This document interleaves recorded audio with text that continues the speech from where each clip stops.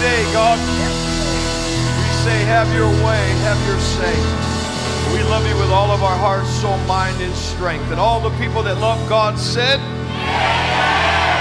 that's not bad for 9 o'clock, man. That's good. Awesome. Y'all ready for the fast? How many are ready for the fast? I thought that's what it was. You're all excited, you know, for the fast. But, you know, I've been fasting pretty consistent for about the last 10 years. I started it, and usually every day. And it starts about anywhere 8:30, 9 o'clock at night. It goes till about 3 in the morning, 5 in the morning. That's the best kind of fasting. How many think that's a good fast? And then you wake up with a breakfast. So there you go. So I'm looking forward to it. How many are expecting some big things? Time of prayer. It'll be good. So, all right. Well, weather's nice. I don't know what else to talk about except. What else to talk about? Well, we didn't have any new pictures because we have a lot of building pictures to show you today. But it is online a campus. Week. Yeah. What's that? I just got to thinking. It's closer week. Yeah. You know what closer week is?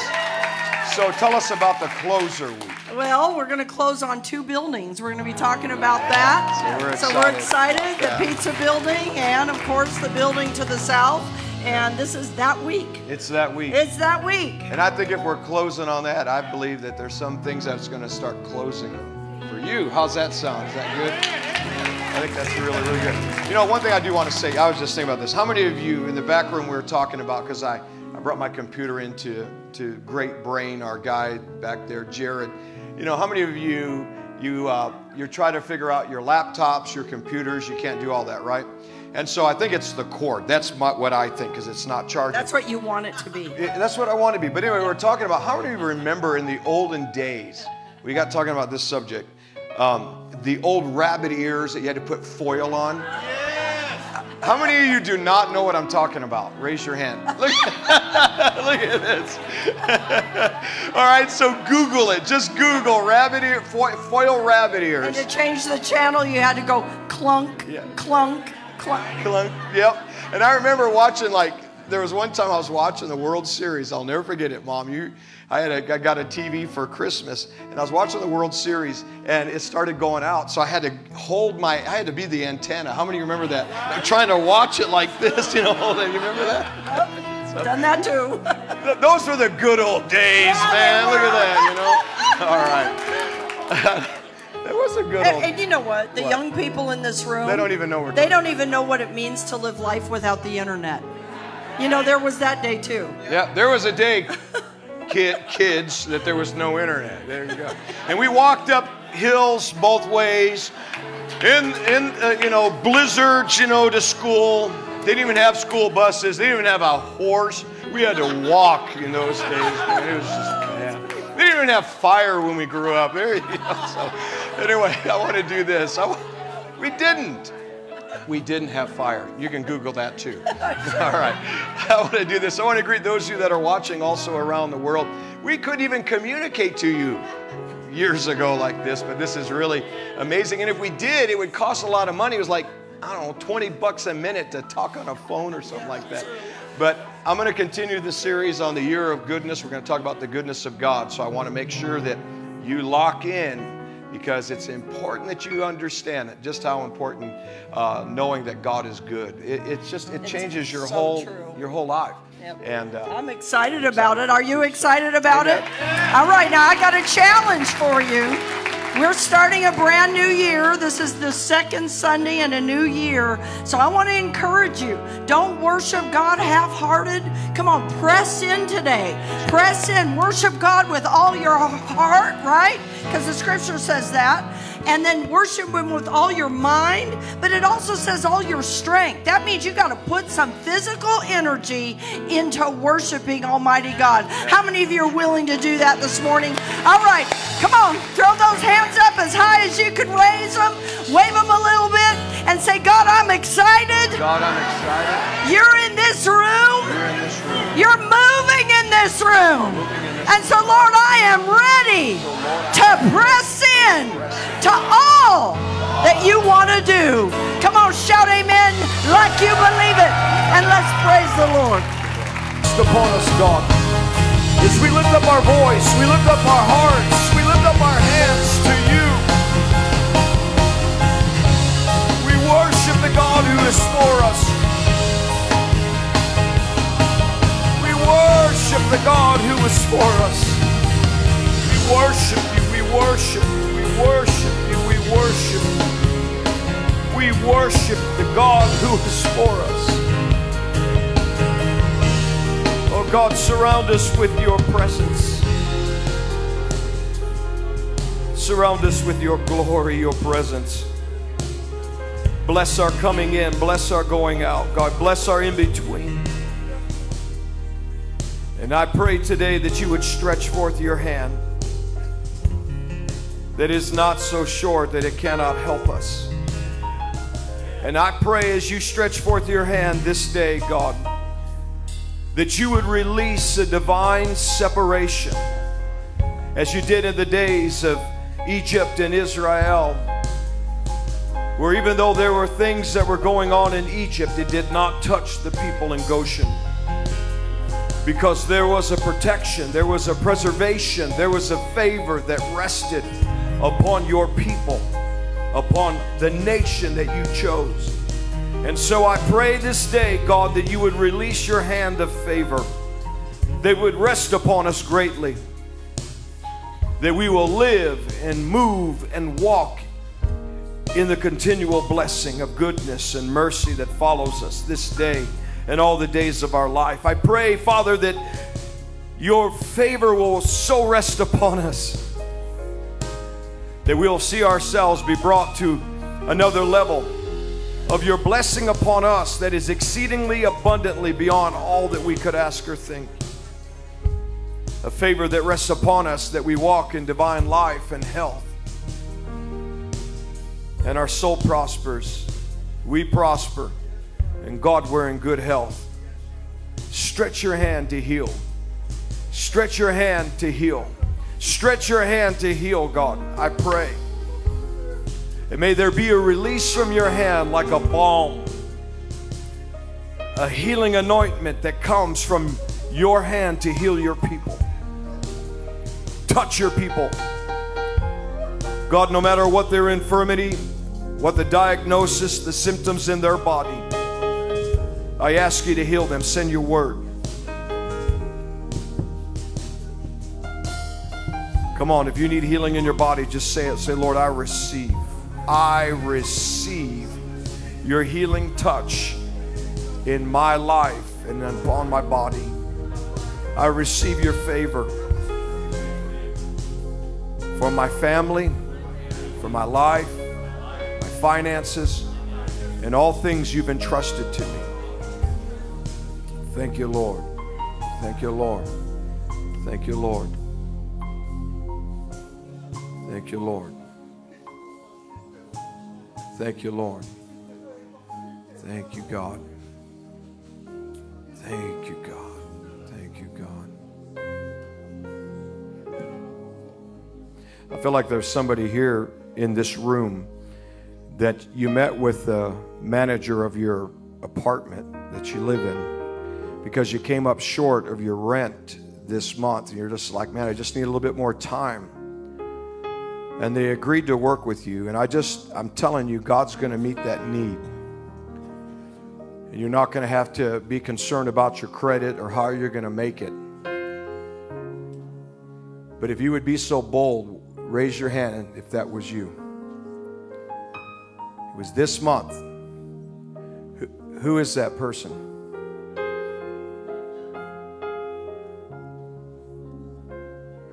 Is it that Mr.? Who is that right there?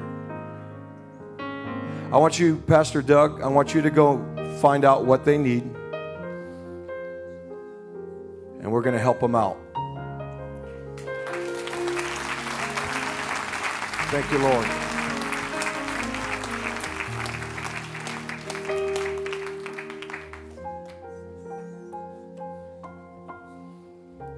I'm not trying to embarrass anybody, but you're in this section right over here. Listen to me. This is a warning from God. You've been drinking and you drive. And you get around some people who party. And this is not a laughing matter because the enemy wants to take you out. I just saw a terrible, terrible accident. And this is a warning. I pray I don't read in the newspaper because you think it's funny to go out and party, and you thought it was funny, and you think I'm being stupid. I'm speaking to protect your life right now. And you better have more trust in what I'm saying than your friends that want to pull you down a wrong road. Because there are at least 2 times that God already protected you. You've been warned. Now don't give place to the devil. Father, I pray that they will hear me as I speak by the Spirit of God. And they won't just laugh it off, but convict them to a point of change. That they will come out of the world and be separate. They'll quit messing with their Christianity and putting more value in friends that have almost brought their life into danger twice. And I pray, Father, for your mercy now in Yeshua's name. Thank you, Lord. We worship you. Someone's being healed of hepatitis C. Thank you, Lord. Thank you, Lord. We worship you. We worship you.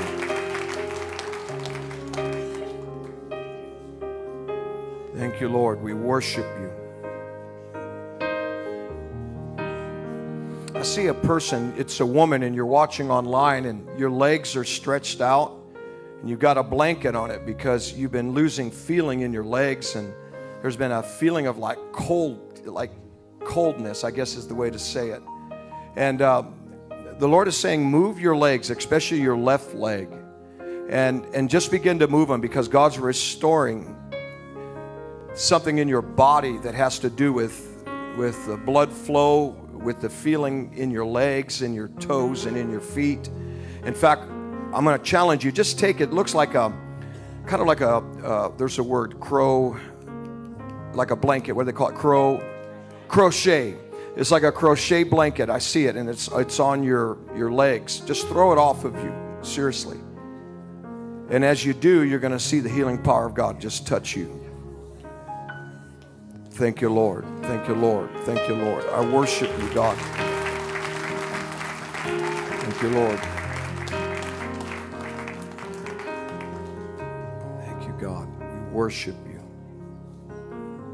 How many believe in the favor of God? You know what's so beautiful about the favor of God is when it comes on your life.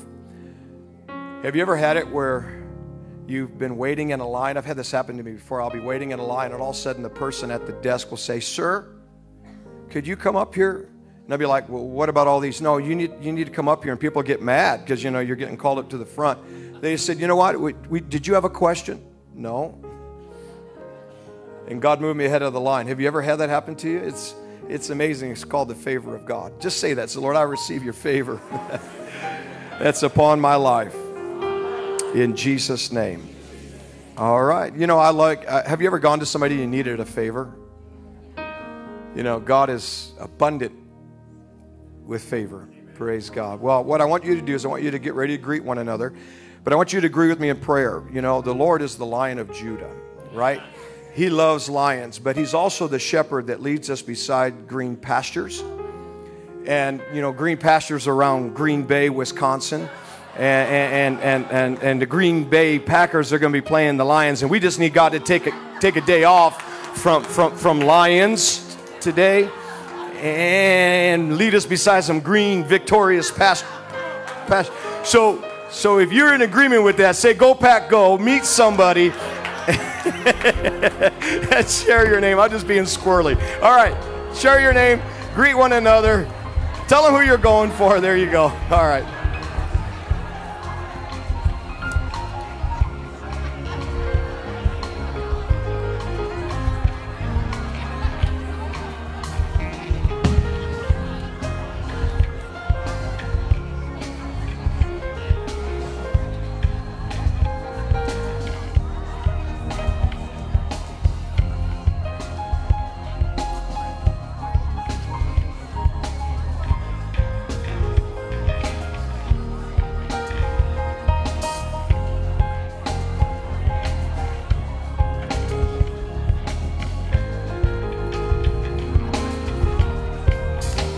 And then let's welcome Pastor Hank as he comes and preaches the word to us. All right. Well, God bless you as you give, and those of you also that are online. And I just personally want to thank you. Listen, we reached our goal with the pizza, and we're continuing to reach our goal with the other building. And we couldn't have done it without you, so I'm looking forward to the closing. How many of you are excited about that? So, and more and more stuff just keeps happening, and so we're glad. But how many of you really enjoyed that picture of that big, huge machine where they were pouring concrete? So if they'll put that up, I want you to see that again. They'll put that up. Look at that picture. Now, I want you to know that as you look at that picture, everybody look at it. I want those that are watching, take a minute as you're giving. Look at that picture. Isn't that amazing? Look at how high up that is. Imagine how tall the structure is going to be for the sanctuary. It's probably even going to be taller than that. But we actually did take a picture to follow, and I want to show you really what was happening. Go ahead and show that picture. This is really what was happening. Look at that. So, Dr. Zorb came and he tried to release a spider with his little spaceship. Grabbed one of the workers, and there in the corner, Overtron called in for Captain Zepto. Captain Zepto, gather the team. Get here immediately. Dr. Zorb is remotely controlling a giant mechanical spider and wrecking havoc. So I want to give a shout out to Norris. He did that on his own. He sent it to me. Norris is my illustrator. So I thought maybe those of you that were watching, you'd like that. Isn't that creative? He did a great job. Norris, hear the applause, Norris, if you're watching. So while we're talking about Norris and you're still giving, I want to remind you, and I want to thank you. First of all, last week I mentioned about going out to Amazon and not necessarily buying my children's books, because I'd like for you to, go to hankandbrenda.org and purchase it through the ministry here, because it just kind of keeps the project going. I agreed to 5 more scripts. Is that what they call them? Scripts for the first, video series, animation series. And so all that costs money, and so I'm just trying to keep things rolling. But anyway, the numbers of reviews increased on Amazon as a result of you great people. So I still need your help. Let's jack those numbers up higher if you really believe in what we're doing. And by the way, don't put 1. You put 4. 4 means the best. Okay, just so you know. Or 5 means the best. What are we talking about 4? I mean, let's go. We're exceedingly above. I was just testing you to see what you guys thought about it. But let's go with 5. And so go ahead and put up Captain Zepto. This is my latest release. You could see Norris's work. I'm the creator. I'm the guy that came up with the characters. I'm the guy that originally drew the characters. Norris, obviously, he has taken it to a great new level. I don't have time to illustrate. I'm too busy. But this book just came out. It's really, really funny. You're going to enjoy that. And I have another book coming out. I just talked to the publisher. It's coming out in September. This is Hank Kunneman's version of a retold story of Samson and Delilah without all the smut. And it's got Granny Z that wants to know the secret for Dr. Zorb of Zepto's popularity and strength. And so you're going to really like that one. So that's coming out. It's hilarious. It really is. So you're going to really like it. Now, show the next one. So I have another series that you may not be aware of. This is for smaller kids. This is my latest book, Treehouse SSO. And you can see what Mutsvy's painting there. There's a clue. He needs help. They got stuck in the treehouse, so he paints SSO. And you'll just have to read the book to figure out why he painted SSO. So, but that only had 10 reviews on Amazon. And that is... I'm just kind of going out on a limb here. This is a great treehouse story. You're gonna love it. And do you understand the jokes? I mean, I just wondered if I have another Mutsvy coming out Christmas. I wrote another story, so it's coming out at Christmas. But go ahead and check that one out for the younger kids. All right? Okay, good. I think we're good to go. Amen. Let's go ahead and open our Bibles and let's get into the Word of God. And I'll preach to you for the next little bit here. And we're going to talk about the year of goodness. And I want you to look at Psalm 65. That's what we're going to open up with, verse 11. We're going to look at it out of two translations. Let's look at it, first of all, out of the King James Version. And it says, God, you, watch this, you crown the year with goodness. How many could take that right now? You're like, hey, man, I'm going to take that. You crown the year with goodness. We're going to talk about what that word crown means because it's important for you so that you can enjoy a good year. And thy paths drop fatness. There's your diet plan right there, man. Everybody's going to drop fatness this year. Glory to God. See, I thought I'd share this on the first day of the fast, you know, so you all get encouraged that you're going to start dropping some fatness. But you crown the year with goodness, and thy paths drop fatness. Now let's read it out of another translation so you can kind of get another idea.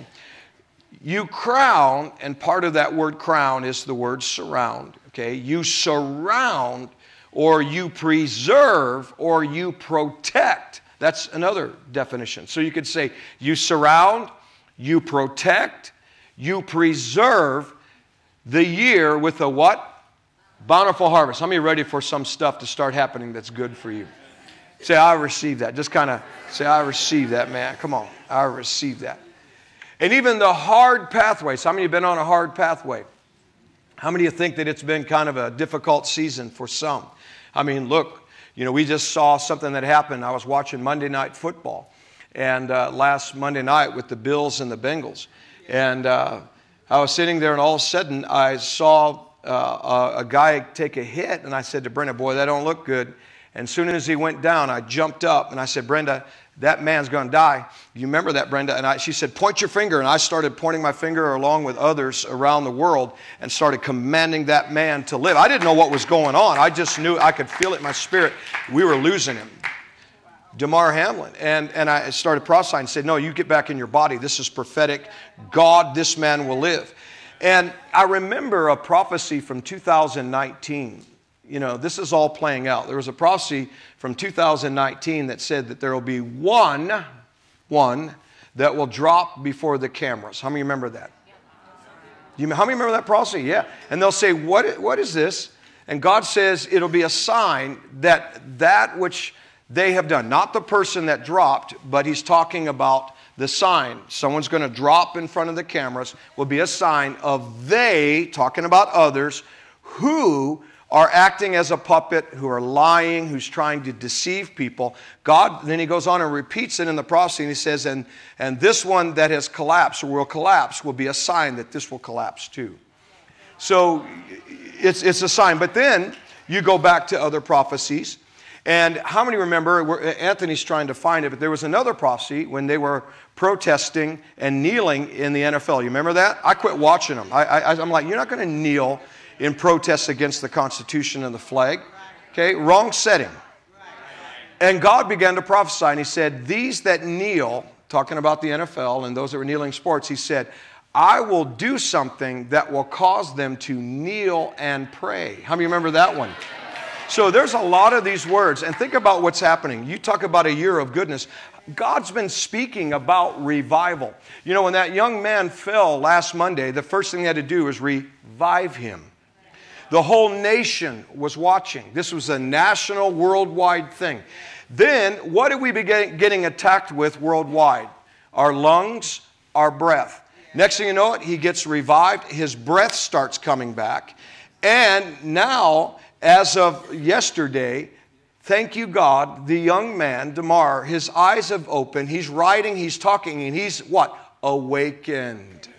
So do you understand? God already prophesied some things ahead of time. And he's trying to get us to understand that, you know, there's people out there that are, you got four categories of people right now. You got those that they don't know really what God is doing. They don't believe that it's a year of goodness, so they're gonna go the way of it's the end times. And we've been in the end times since Peter spoke on the day of Pentecost over 2,000 years ago, Acts 2:16. This is that which the prophet Joel spoke in the last days. So the last days begun. Yeah, but Pastor, we're in the last of the last of the last days. Hold it. You can go to Matthew 24 and you can look at the wars and rumors of wars, earthquakes in various places. You can look at nations that are rising against nation, Matthew 24. And Jesus had to say to them, but the end is not yet. He identifies, look at Matthew 24, verse 14. He identifies what will be the sign. Are you ready? And so these people who, they don't hear God prophetically in a prophetic office, most of them, so they have to hurry up and scurry to try to fit all the different current events to end-time scriptures and eschatology or revelation. The Bible says the gospel, now that's the good news, so you could read it this way, the good news about the kingdom of God, or the kingdom of God, or the good news about God, who is the Lord of the kingdom, Hank's translation, shall be preached in how much of the world? So it's going to be as a witness. In other words, there's going to be proof. There's going to be demonstration of the gospel or the goodness of God. Then, to all nations, then what will happen? Then the end will come.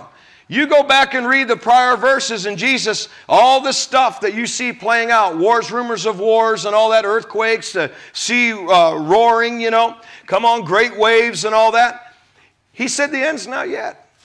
So we have to see an injection and a proclamation and a preaching of God's goodness before He wraps His baby up. That's what the Bible says. So you've got those. Then you've got others now that are they're the total doom and gloom people. They don't understand that, you know, everything is doom and gloom. Oh, these are the worst days. Yeah, but you don't understand that we're in a season of the year of goodness of what is the divine separation of God. Okay, how many remember? We talked about it at the time after worship where God separated Egypt from Israel and Israel from Egypt. Okay, look at Isaiah let's look at Isaiah 60. Sorry guys, back there, I'm just throwing out scriptures. Verse 1, look at what it says. There's going to be something happening at the same time. Arise, shine, for what? The light is come. How many know light overcomes what? Darkness. And the glory of the Lord. So now it's not just a brilliant light in the natural. This is a brilliant light of God. It's risen upon thee. Now watch what's happening at the same time that this glorious, brilliant power is being displayed. Darkness will cover the earth. Okay, so it's happening. Darkness is covering the earth, and God chooses to arise and counter it. Okay, so all the doom and gloom, all they want you to do is see the darkness. And it says gross darkness. You know, that word gross darkness in the Hebrew is mental oppression. So a lot of people getting mentally oppressed, man. They're afraid. They're in anxiety. They think everything is over. It's all doom and gloom. But notice that word but. It's not just about gross darkness. It's not just about darkness. It's not just about all the gross darkness of people who don't even know, you know, G.I. Joe, G.I. Jane, and G.I. Don't Know doll. They don't, you know, that's come out now. Notice the glory of the Lord shall rise up on thee. Look at Joel chapter 2, verse 2. Because people will quote this. Oh, but you don't know your Bible, Pastor Hank, because look, it is a day of darkness and gloominess. See, right there, that's what the Scripture says. Yeah, but you have a comma and you have the letter A. So there's something in continuation or in addition. That comma is a separation. It's a day of darkness and gloominess, just like I showed you, and it's a day of clouds and thick darkness. Now, that clouds and thick darkness are the same Hebrew words, study it, in Exodus 19, Exodus 20, Exodus 21, and Deuteronomy, where God came down upon Mount Sinai. The Bible said that Moses even went into the thick, dark cloud where God was. Notice, Moses went into the thick, dark cloud where God was. Part of the way that God manifested on Mount Sinai was a thick, dark cloud, and it's the exact same Hebrew words of those. So at the same time, you have doom and gloom, and you have arise, shine, the light has come, clouds and thick darkness, a visitation of God. So that's the second. Then the third thing that you have is people say, well, don't get your hopes up. I heard that on Flashpoint this last week, and I didn't get a chance to comment. But I'm going to comment now, Pastor Gene. I am going to comment now because it ruffled my prophetic feathers. Yes, get your hopes up. Here's why. You say that, don't get your hopes up, when you forget to add something to your hope. Faith is the substance of things hoped for, the evidence of things not seen. I'm not getting your hopes up. I'm trying to build your faith so that you will expect and see that the future is bright. All right, here's the fourth one. I'm a realist. Oh, really? You're a realist? Look at Joshua 14, verse 8. So were the 10 spies, and look at what God said about them. They were so real that when God told them, I want to save a nation, I want to deliver all of the problems, I want to deliver you a nation, and I want to take out every single giant, everything that opposes you, and I want to give you a nation, America, that flows with milk and honey, and I'm sending 12 spies in, and they went into the promised land, and 10 of them were realists, and came back and said, oh, do you really know what's going on there? We are grasshoppers. Do you really want to know what the future is? Do you really want to know how ugly this is, this promised land thing? All you keep hearing is make America great again, milk and honey, but the real truth is, the real problem is we got a jacked up Congress, a jacked up Senate, a jacked up White House. Don't you really know what the real truth is? That's not real truth. And that's not, I'm not a realist. You sound like an alarmist. And look at what happened to the realists. God warned me when COVID came and all of this garbage was happening. He said, Hank, I tell you, I look for you to have a different spirit. Stay with what I've prophesied. Stay with what I've said and do not cave. And then he gave me this scripture. Nevertheless, this is Caleb talking. Caleb, who the Bible says in Numbers 14, verse 22, had a different spirit. Part of his different spirit was he could see different. He could see by the eyes of faith. He could also, 6 times it said he wholeheartedly followed God. That's what I'm going to do. I ain't caving in for nobody. You can write about me. You can mock me. You can call me this. You can call me that. I am wholeheartedly following God. I'm not changing. And here's the bottom line. I believe in more what God says than what you say about me and what they're saying on the news. So there you go. Now, here's the thing. That felt a little Italian-like. So there you go. Now, here's the thing. Nevertheless, Caleb speaking, he wholeheartedly followed the Lord. 6 times it says it. God identified that him and Joshua had a different spirit. In fact, I've had 2 prophetic words over my life. When Jesus appeared to me in one of the visitations I had, he said this, and I don't often say this because I don't want to make you think I'm a squirrel. He said to me, he laid his hands on me and he prayed for me, and he said, you are known in heaven as Joshua. That's what he said to me. He said, that's what you have been called by me, and you are known. And I didn't know what that meant, and I had 2 prophets come in before. Some of you were in the room when the one prophetic lady spoke and says, why is it that the Lord says that in heaven your name is Joshua? I was like, okay, I hadn't told anybody. And Jesus said something to me. He said, Joshua won great battles with his sword in his hand. You have an authority in your mouth. And when you speak, it shall be like the sword of Joshua. And so I'm very careful what I prophesy. I'm very careful what I say because I realize that it's not just words. It's a wielding of something from heaven. Amen? The Bible calls about an assault from heaven. And sometimes God will use it. That's why it carries weight. It carries authority with it. Now here's the point. Caleb and Joshua had a different spirit. I want a different spirit like that, one that sees, one that can see that it's the year of goodness. Nevertheless, my brethren went up with me, and they made the heart of the people melt, being realists. Got him in fear, got him to back off of what God said, got him to doubt that God really wanted to make Israel great again. But I wholeheartedly followed God. And do you know what happened to those 10 spies? The Bible says, you keep reading, that they died by a plague.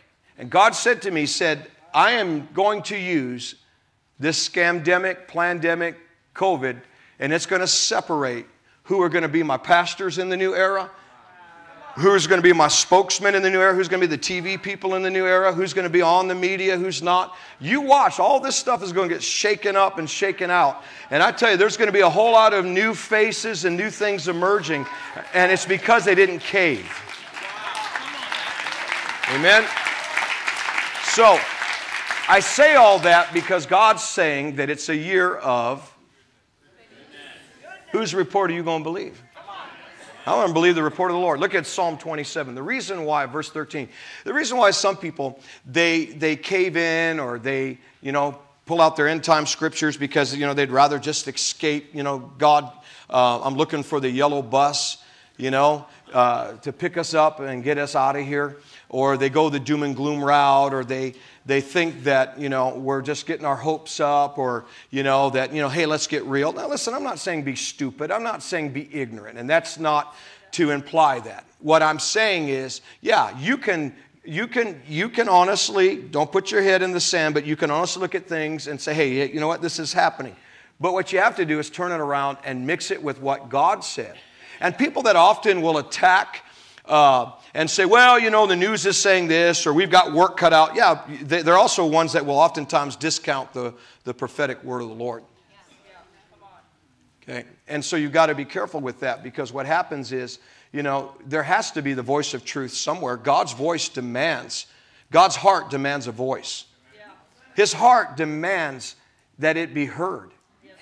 And so what God does is He speaks prophetically, and that always is the highest form of information and truth, is when it comes from God's heart through one of those that Jesus set in the office called a prophet. 1 Corinthians 12:28. God set in the church prophets. Ephesians 4:11. Jesus set some, not all, in an office. Apostle, prophet, evangelist, pastor, teacher. I don't mess with the office that He gave me. I just report. So how many understand that? Now look at David. David was in an interesting situation. He's like some people today. They don't want to believe that it could be a year of goodness. They don't want to believe that God is a good God. And he said, I would have fainted. I would have despaired. I would have absolutely given up. Watch this. Unless I believed or reminded myself that I'm going to see the goodness of the Lord in the land of the living. Listen, when I hear the headlines on Flashpoint, and I'm sitting there and I don't read the news, I have to remember this verse. Man, that almost will make you faint. That's why I don't listen to it. But you know what, God? I'm going to remember and I'm going to look for your goodness because you've promised it to us. So always remember that no matter how difficult something may be, God in the end is the one that will always do good. As long as His Spirit is in the earth, He always has a good and a redemptive plan for man. A redemptive plan is a plan of what? Help, and a plan of hope. So if you're going to understand that it's a year of goodness, you've got to go back to those words, Psalm 65, and you've got to look at verse 11 again. Let's look out of the New Living. And you have to see that God has planned three specific things. He crowned, it says. In other words, He's surrounded. He's protecting us from, all the other things that might be out there in the world. You crown, you surround, you protect, you preserve our year with a what?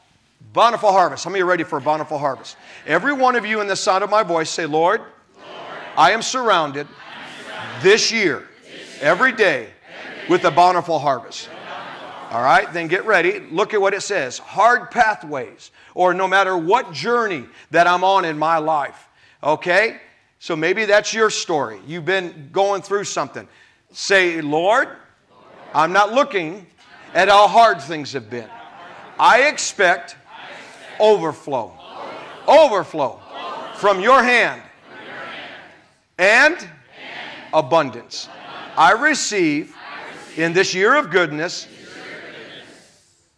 harvest, overflow, and abundance. There you go. Amen. That's good. Isn't that good? You can give God a hand clap. Now listen. So, where do you start? If you really want to believe that it's a year of goodness, here's what you have to do. You have to settle it in your heart. Who is God to you? Who is God to you? When David went with his mighty men back off of the war path, I guess you could say, from battle, they went back to Ziklag, their hometown. And the Bible says in 1 Samuel 30 that the enemy came in and took the wives and took the children, took the cattle, burned the city of Ziklag with fire. And it was so bad that the men wept until the Bible says they couldn't weep anymore.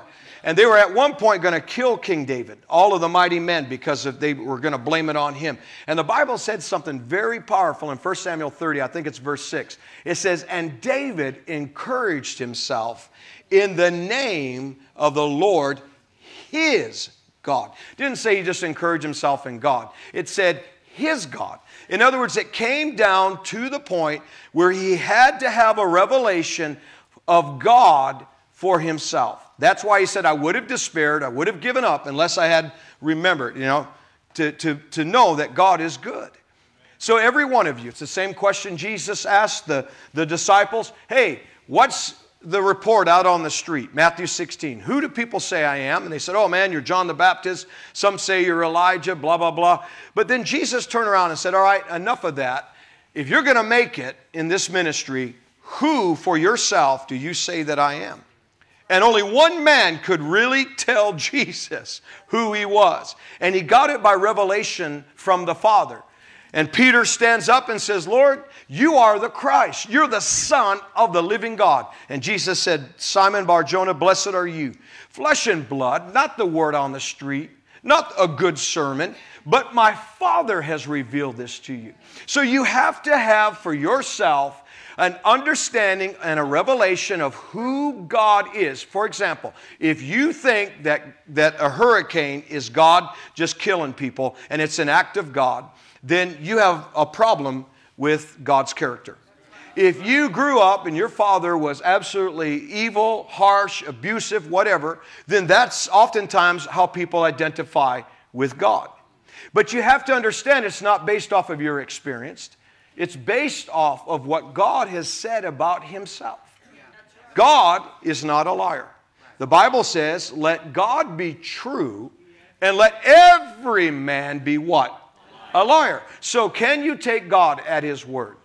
All right? So you cannot base your philosophy and all of that off of experience. You've got to go ultimately with what God has said about himself. How many ever been lied about? How many ever read something that you're like, man, that's not true? Why didn't they just ask me? I would tell them that's not true. Well, that happens to God all the time. He's constantly lied about. If you believe that sickness is to teach you something and it's given by God, you don't understand what God has said about himself, and you really don't understand his goodness. God's not out killing, stealing, and destroying, and I'll prove it to you. Jesus said that. Well, look at John chapter 10. Look at verse 10 and 11. Jesus makes that argument very, very clear. God is not the one that is out absolutely trying to kill, steal, and destroy. That's not the nature of your God. John 10, verse 10. Now, Jesus is talking about the devil, and we know this. Jesus at one point said, hey, boys, because Philip came to him and said, hey, we've seen Jesus, I believe that's what he said. Or show us the Father. That's what he said. Show us the Father. And Jesus said, Philip, if you have seen me, open your eyes. Look at me. If you've seen me, you've seen my dad. So everything that Jesus did, Acts 10:38, the Bible says that Jesus went about doing good and healing all that were oppressed of the devil, right? For God was with them. So Jesus was an example of how the Father is in heaven, and the Father's a good God. So Jesus is talking now. And he says, look, the devil comes, and what the devil does is steals. The devil kills, and the devil, what? Destroys. Now, there's a colon there. All right? Pause.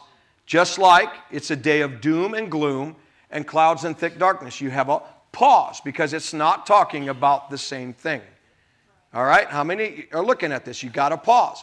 So he's saying, all right, the devil is the bad guy, colon, I have come. In other words, I'm bringing and understanding to you, a distinction that I have come that you might have what?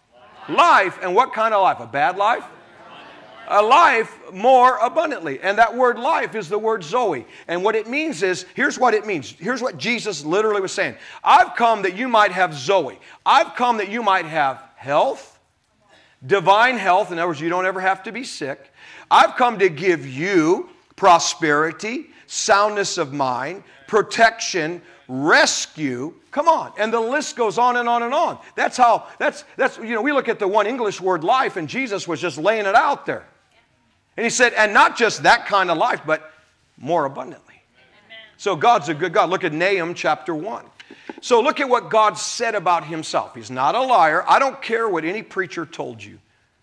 I don't care what any experience that has happened that makes you think God's bad. Now, it's not that I don't care, but what I'm saying is that isn't going to convince me contrary.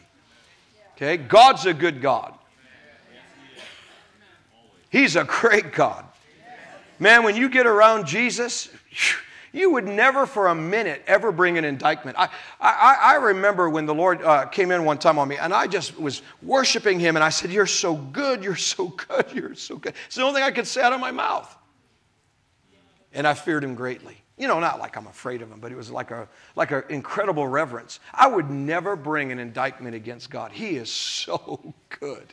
And I've learned that, not only from Scripture, but in my own life. So the Lord is good. And you have to get this established in your life. If you understand and know that God is a good God, and it's not that it's someone's philosophy, but it's what he said about himself, he's a stronghold. So whenever bad things happen, don't just run, oh God, what are you doing? Oh God, America's going down the toilet. No, God's still here. And as long as God's still here, guess what? He's my stronghold in the day of trouble. And you know what the stronghold is? All things, come on, Romans chapter 8, all things will work together for my good for those who love God and are called according to his purpose. It's always going to work out good. I don't care. It's always going to work out good. Amen? Amen? It's going to turn out good. The Lord is good. He's a stronghold in the day of trouble, and he knows them that trust him. He also knows those that don't. I guess you could say that on the flip side. Now, look here. I want you to see Psalm 145 out of the New Living Translation, verse 4. Look at what the Bible says about our God. So if you're going to get a year of goodness, you got to come out of one of those scenarios that I said.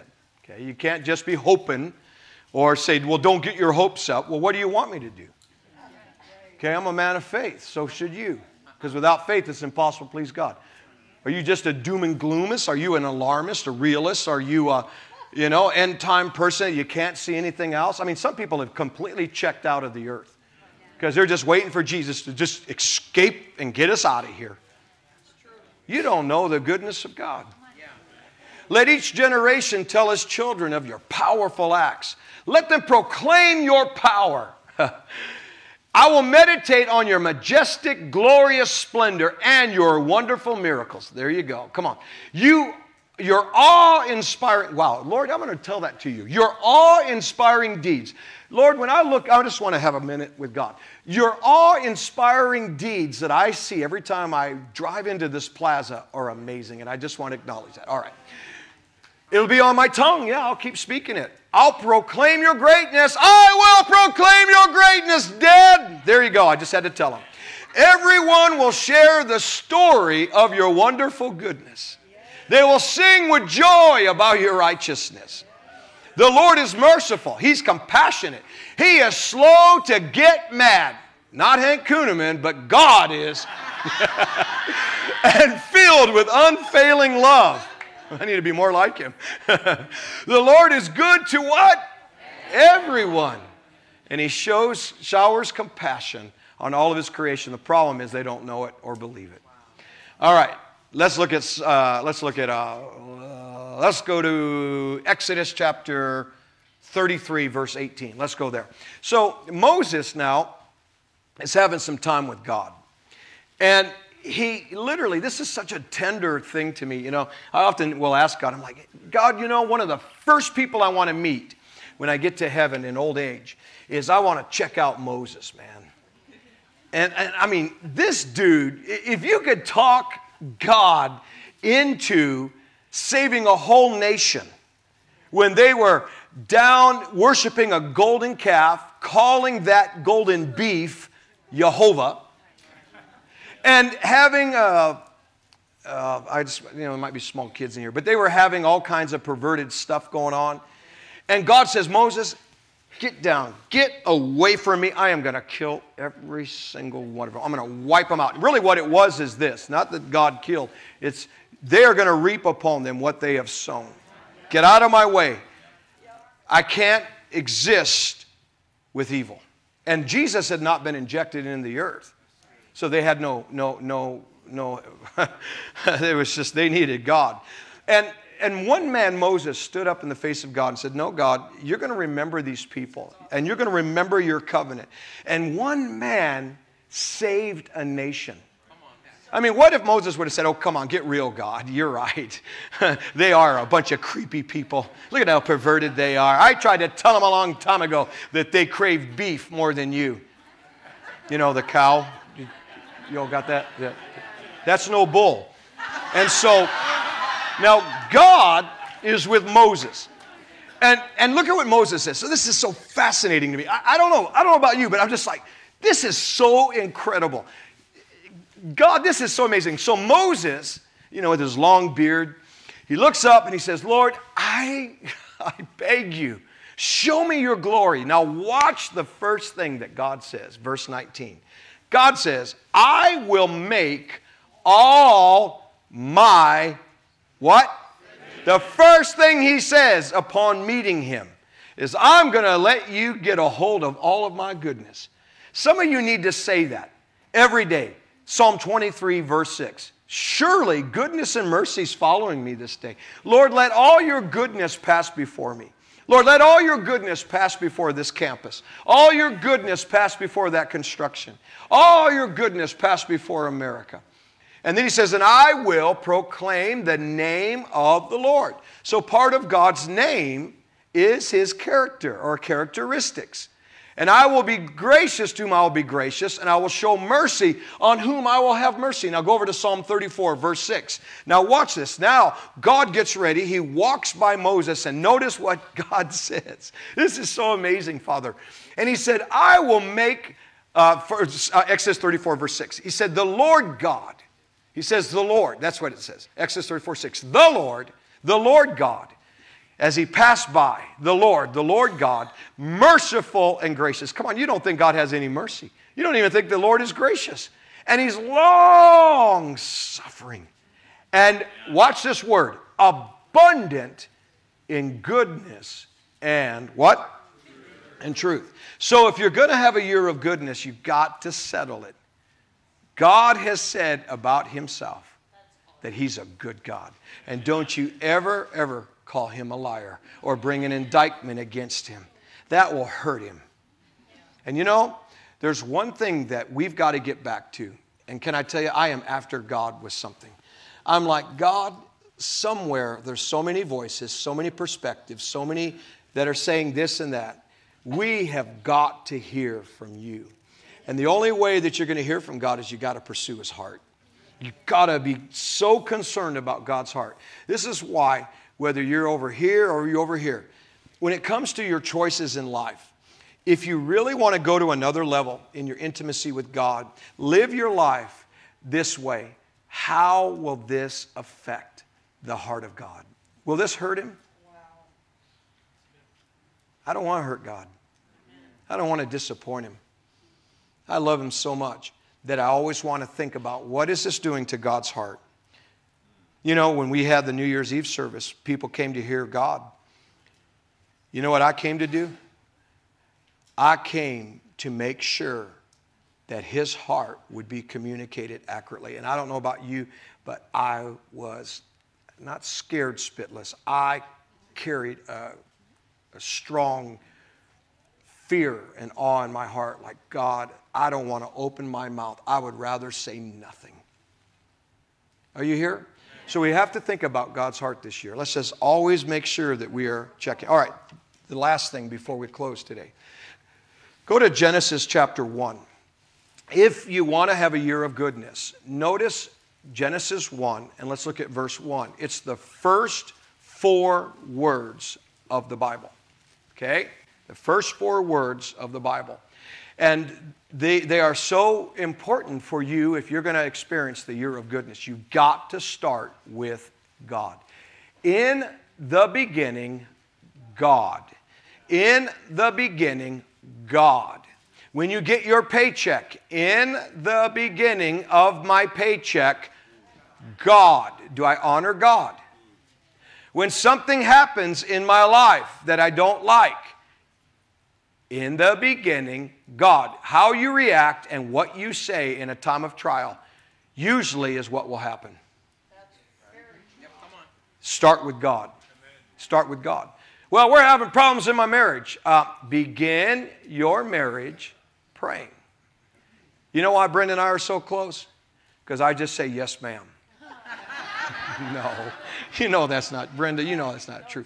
I do say, yes, ma'am. But then you say doubly, yes, sir. Yes, I do. There you go. Yes, I do. See how obedient she is there. You know. No, we submit to each other in the fear of God. That's what Ephesians says. You know. But we pray together. And we like to pray together.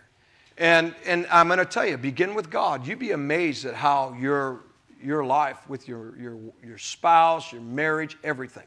Begin with God. Start your day with God. Just don't start your day, complaining, loathing that you got to go to work. Start with God. Take a few minutes. Start with God. Notice the next thing. In the beginning, God what? Created. So before anything was created, you have to start with God. People have expectations. Oh, I need a supernatural intervention. I need a breakthrough. I need God to answer prayer. Well, you want something created without beginning with God. You want something created or something to happen, but you're excluding the one that can make it happen. In the beginning, what? God. Now, watch this. Here's what God does, and this is why I won't back off of this nation. God looks at the earth, and the Bible says, watch the condition of the earth. The earth was without form. It's void. Darkness was upon the face of the deep. And the Spirit of God moved upon the face of the waters. Now watch this, verse 3. And God said, let there be light. So what did God do? He countered what was really happening. He countered. He didn't come into agreement. Oh, the earth's dark. Guess we'll never have people. Right? God, what did He do? He, underline, said. God spoke. Here's the thing. People oftentimes want to see something. So guess what He did? And this is so powerful with God. All right? And I wrote it down, so I want to say it exactly how I wrote it down in my computer here. He didn't speak His experience. He spoke His expectation. He didn't speak His experience. He didn't speak the problem. Oh, the earth is dark. He didn't even acknowledge it. He just said, hey, the earth is without form and void, right? Darkness upon the face of the deep. But what did He do? He did something about it. He spoke His expectation. See, most people do speak their expectation. Oh, it's going to be a terrible Monday. Oh, I won't be able to pay for gas this month. Well, you're going to get exactly what you're expecting. God said, let there be light, and there was light. Keep reading, verse 4. And God saw the light. Now go back to verse 3. God said it before, verse 4, He saw it. Most people only wait until they see it in order to come into agreement with it. That's not faith. You believe before it ever manifests that you receive. Some of you speak, well, I'm healed, but I don't see anything. He spoke His expectations, not his doubt, not his fear, not his experience. God said, and then God saw. Look at verse, I think it's verse 8. Look at verse 8. You can see this pattern. And God called the firmament heaven, and the evening and the morning were the second day. Now look at verse 9. And God said, let the waters under heaven be gathered unto one place, and let the dry land appear. And it was so. In verse 10, and God called the dry land earth, and the gathering together of the waters he called sea. And God what? Saw. You know how many times God saw before, or God said before he saw? You have to understand that if you want to have a year of goodness, you have to say it. It's a year of goodness before you may see it. Every day you need to speak it. After every day, what did God say? Wow, it's a good day. What are you speaking about your day? Ah, it's an awful day. It's a terrible time to be alive. I've heard people say that. Oh, I don't like living in America. Well, you're getting exactly what you're saying. God called every day good. He spoke his expectation. In fact, beginning with God, let's go back to the first verse, Genesis 1:1. We're going to close if they could come up here. Please. Genesis 1:1, in the beginning, God. You got to start with God. You got to prioritize God. And here's the thing. In fact, interesting notes of Genesis 1. The name God or Elohim in the Hebrew is mentioned 35 times, more than anything else. God is called He 10 times. God said 10 times. God saw 7 times. Most people speak more what they see. Right? God said 10 times, saw 7 times. He spoke, let there be 15 times. He rested 2 times, it said. That God rested, even though he rested, on the 7th day, but it mentions it 2 times. So you have to put you got to put things in perspective. So if you want to begin with God, what are some things that you can do? Number 1 is start your personal walk. Get on fire for Jesus this year. The book of Revelation says that if you're lukewarm, he's going to vomit you out of his mouth. Come on, get on fire for God. Be a radical Christian. Come on, you're a radical sports person. You're a radical puzzle putter together or whatever you are. I don't know where you're radical. But, we all are radical about something. Brenda's a radical fish keeper. Oh, she's an aquarist. Honey, that sounds like horoscope. You know the age of aquarist? Aquariums or whatever it was. So, I'm a German Shepherd hobbyist. What's that? I'm a German Shepherdist. There you go. Okay?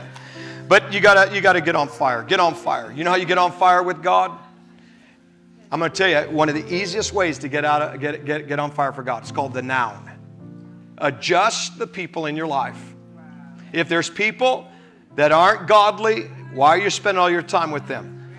If they're lukewarm, why are you spending all your time with them? I'd rather be alone than get around somebody that ain't serious. Number 2, what places are you hanging out? Okay? They don't even have to be bad places, but you might be doing that, like the lake and the boat, rather than get you south to church or get before the live stream and be an e-member. Places. And then things. What are some of the things? And if you'll just fix that and evaluate that, you'll be on fire. Number 2, start your day in prayer. You know what Moses did? He set a time and he set a place for God. You have to do the same. Set a time, set a place. If you don't even bother to establish a meeting place in your home with God. Listen, people say, well, I don't have a place to pray. You know what? I find a place to pray. When I didn't have any place in my house, I went and prayed in a park every morning at 4:30 down in Bellevue. I even prayed in a graveyard many mornings. Until the gravekeeper one time came out and he's like, I was praying in strong tongues and he was with a shovel. I'm like, oh my gosh, he's going to hit me with that thing. He was freaked out. But I would pray. Other times we had an outside shed and I'd go pray in the shed. But find a place and let it be your meeting place. And then set a time. If you don't set a time, it'd be like, some of you guys that want to date. Hey, man, I'd like to go out with you, baby. When? One of these days. Yeah, right. That's not going to go over well. Same way with God. Set a time, set a place, and stay consistent. All right? In your marriage, Begin with God. Start praying together. Treat each other like Christ, man. No, not turn over the kitchen table and drive your wife out. We're not talking about that example. You guys are not even here today. I'm preaching great content. It's just like no answers out there. Okay, start with your finances, man. Just start honoring God with your finances. Tithe, put Him first, give offerings. And lastly, stand to your feet. Your words and your outlook are so important. You have to. Look at Psalm 34, verse 12. Brenda gave me this scripture this morning. I thought this was fantastic. Psalm 34, verse 12. This is amazing scripture. Psalm 34, verse 12. It says, all right, so let me ask you, oh, you already put it up. I was going to ask him the question, but I'll just say it now. I kind of gave you the answer. Anybody here that you want to see good in the year of goodness? All right, let me ask you, how many of you want to see good this year? All right, those of you that are watching, I want you to say it. Do you want to see good this year? I think I can hear you. Look at what it says. It tells you the key. It starts with your words, okay? And it starts also with your outlook. What person desires life? In other words, you desire a better life, a good life. And you want to love many days. In other words, you want to enjoy life and you want a long, long days. Watch what it says. That he may see good. Oh, go back to verse 12. I've got to ask the question. What man is he that desires a good life, wants to have a long life, and wants to see good in the year of goodness?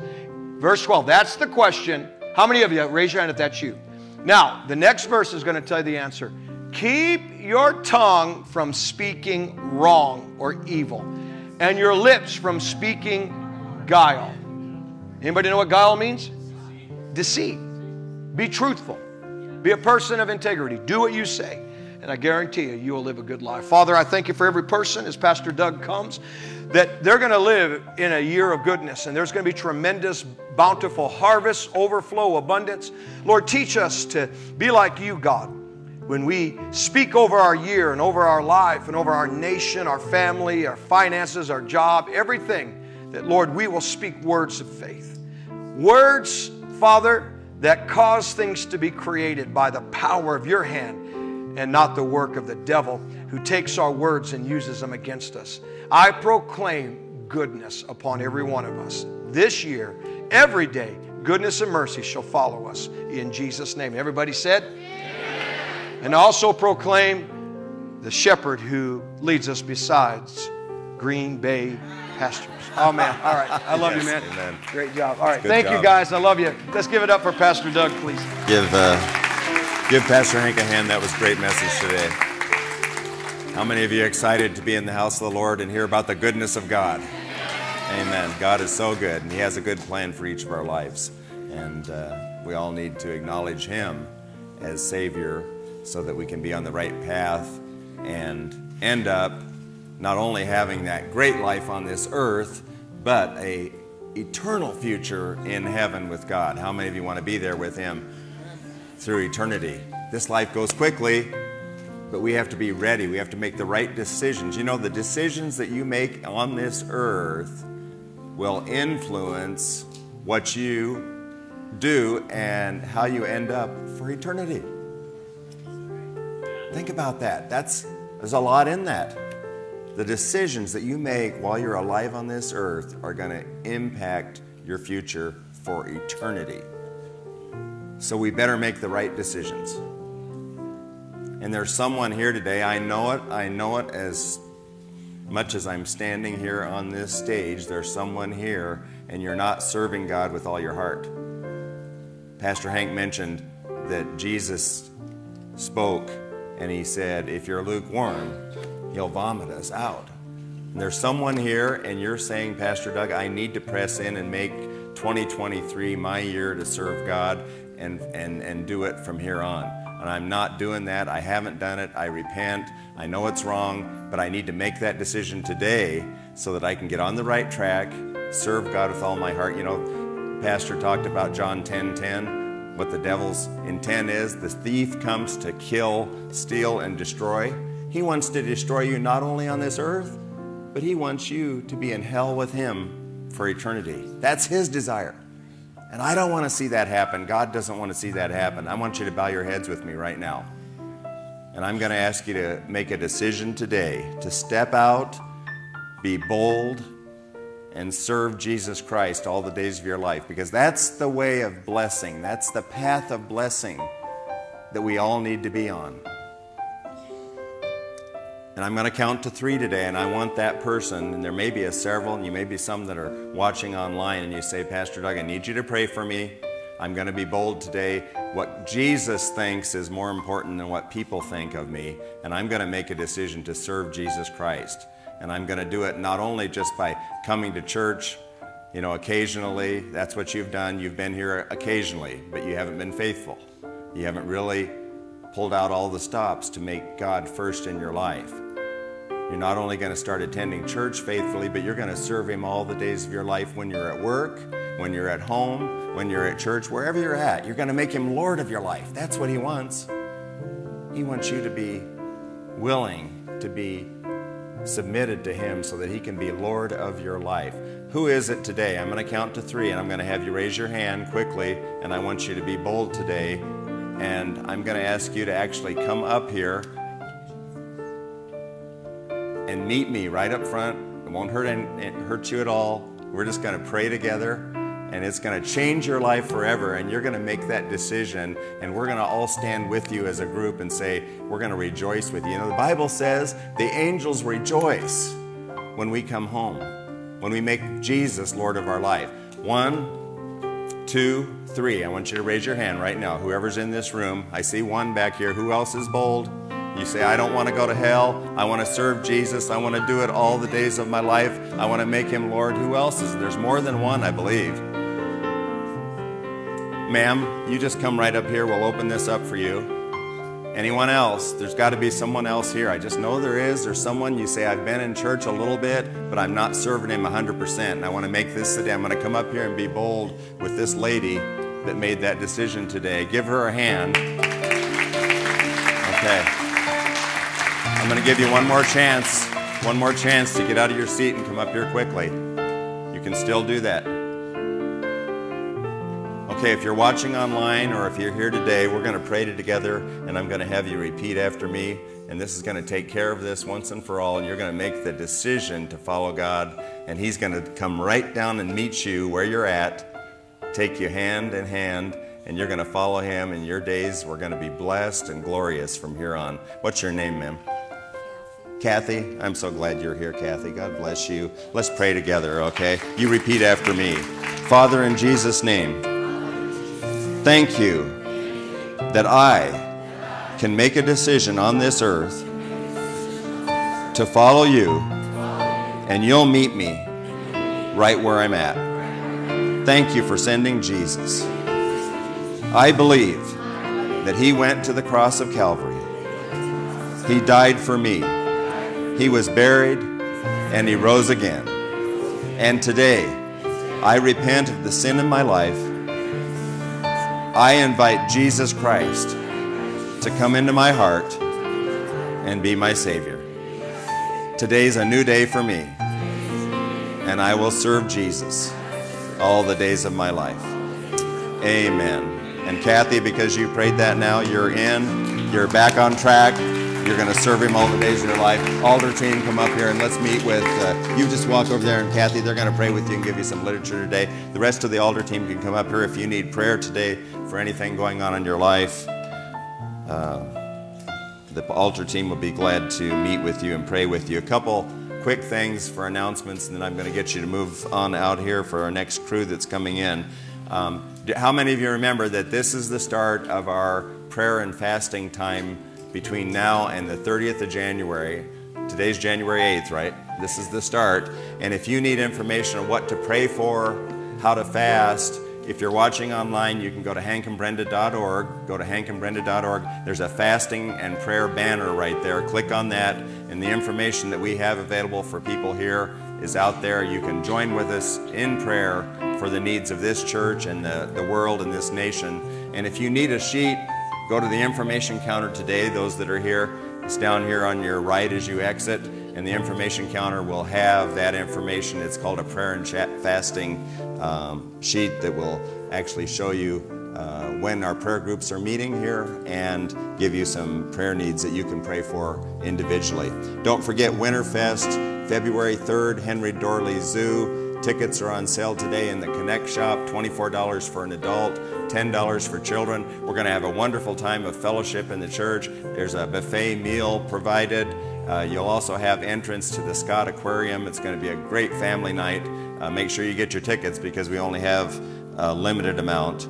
Oh, for those of you that were asking about the biblical citizenship class that's sponsored by Patriot Academy, Rick Green, how many of you have seen him on Flashpoint?